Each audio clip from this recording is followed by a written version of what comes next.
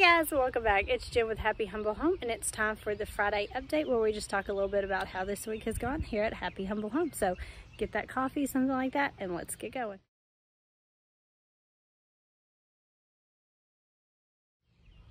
Okay, so first up, the little flower bed update. I guess like not much has been done. It still kind of looks the same. We got those two plants replanted, I guess, and then like all the roots that we had piled up are gone, and that's about it. Like there hasn't been much more of an update really on that because we just haven't got around to it. It'll happen though. And finally it's been warm enough this week to be able to do some work in it. We just haven't. We've had plans and everything else has happened, so we will just get it done when we get it done. However, my vegetables are growing really well. The carrots, I think we still, for the majority of the carrots that I planted, I think we left them we waited a little bit too long for them, but we do have some coming up still, and they are continuing to grow. It's been really dry this week, which is a change, but it's going. They are growing still, and I'm just making sure that we keep them nice and watered. The tomatoes though are looking really good. Like I have a whole bunch coming up there and over there, and then this little guy, we've got some working over here, and they have a lot of blooms on them. This one's gotten really big, and he's working on a couple right there, so those are looking really good. My taters have just started dying off. I don't really know what happened with this one. It was like not like that this morning, and then I came out here later in the day and it was, but they're getting ready to harvest, thankfully. So hopefully that we'll get that harvest soon. And then as you can see, I do still have little carrots. See, I do have still some just kind of sporadically growing here and there, not as uniform as I would like them to be, but again, I think we waited a little too long to get them up, and then plus probably the dog walking in here at some point in the past has probably not helped any, but they're growing really well. So I'm really excited, and I'm really excited to see the harvest that we get from this, from that bunch of taters. Hopefully it'll be a really good harvest. We haven't done much of anything really this week other than just hanging out with friends and enjoying summer. I did, however, go ahead and this morning actually finished up the education plan for the upcoming year for Homelife for our umbrella school.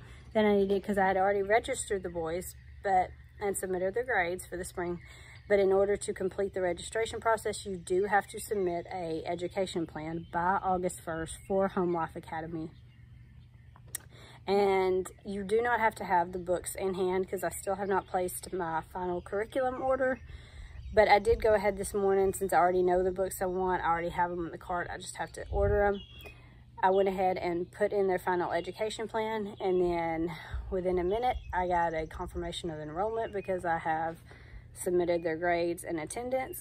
I have registered and paid for them for this coming school year, and I have submitted their education plan, so we are good to go. All I need is to order the books, and then August 9th is when we will start, and then that's it. That's all I have to do on the, I guess, logistical side, for lack of better words, for it. Now, again, if y'all have any questions on umbrella schools or how to find out the laws, because every state has different laws, to find out the laws in your state, go check out the We're Doing This So Now What video. I'll leave a little link.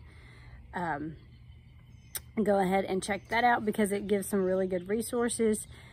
It gives more specifically if you're in Tennessee, but also if you're in other states, it does also. I talk a little bit about how to find out what your state needs and to go from there, and what an umbrella school or church-related school is versus independent homeschool, at least according to Tennessee law. That's the wording that they use.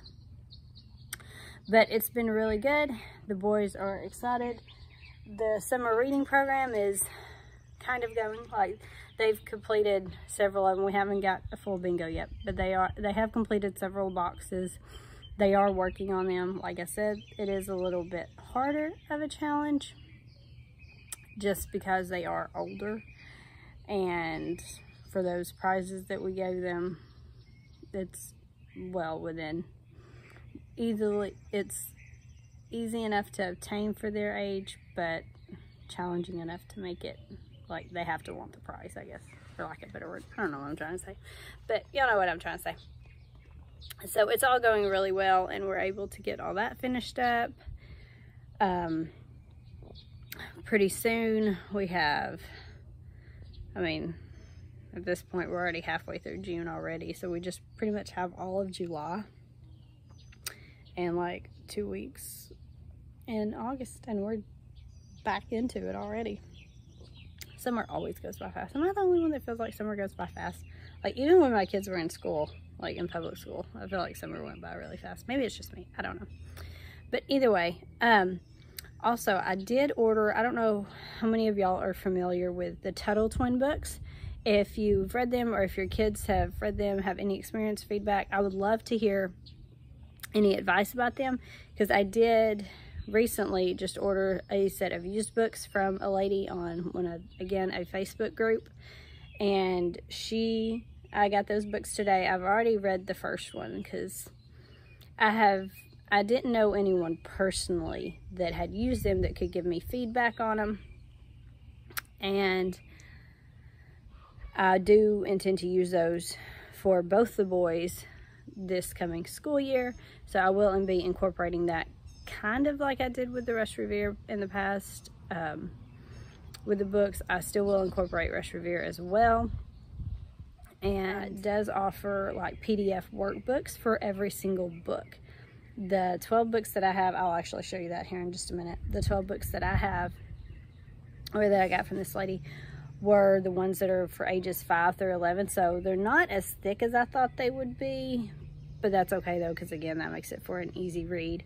And there is a few discussion questions in the back of each book, and it also gives kind of where that principle, I guess, yeah, that principle for that particular book comes from a different larger book that I will probably end up reading or checking out to see if, you know, just I want to read it for personal reasons, or if it's something that might be a good book to incorporate a little bit more into the boys' studies.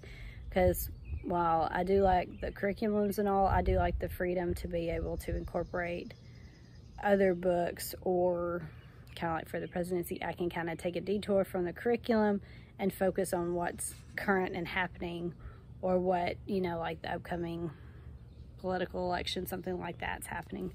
So that's one good thing about homeschooling, is that I kind of have that freedom a little bit more to schedule it how I want, and it still incorporates their schoolwork and education and learning.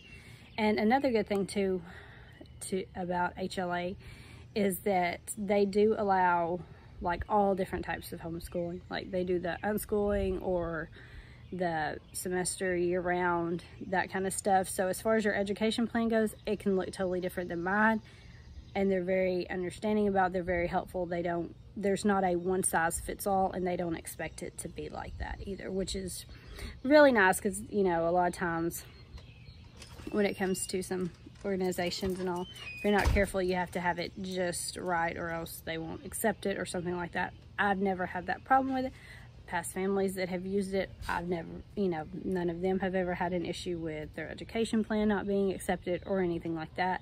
And even on the website, they give you a whole bunch of different definitions or examples of what an education plan can look like that fits your family and your ideas and what you want for your homeschooling. Okay, so just real quick, I did want to show you one of the Tuttle Twin books. I'm not going to go into a review on them at this time, but I've already talked, since I talked about it a little bit in the video. See, they are very easy reads. They're like, I think for ages 5 to 11, so they are a lot easier reads than what I thought they were.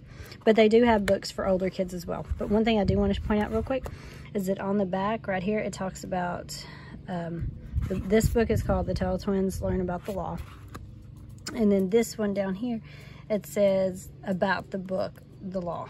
So you can actually, most of the books that I've looked at, on the back of it, it will tell you what other book or essay it was based upon. So that pretty much wraps up everything this week that's happened here in Happy Humble Home. Tomorrow, we're gonna go to Nantes Trace. We're gonna go to Oates. They have a shooting range, so we're gonna go shooting. We're gonna do some paddle boating and probably walk some of the trails and just have a good day with family tomorrow. So it's been a really good week. I was able to get some school stuff done. We was able to do some relaxing summer activities. The flower bed got worked on a little bit. Vegetables are doing really good. So it's all going really great. As always, I love to hear from y'all. Let me know what y'all are up to, some of your favorite summer activities. If you've done a reading bingo in the past and it's gone really well, if you know anything about the Tuttle Twins, any questions, anything, I love to hear from you guys. And don't forget to like and subscribe, because that helps promote the channel more. Or if you have homeschool families or just homesteading families that like to watch videos, then definitely let them know about my channel. I would love to hear from y'all.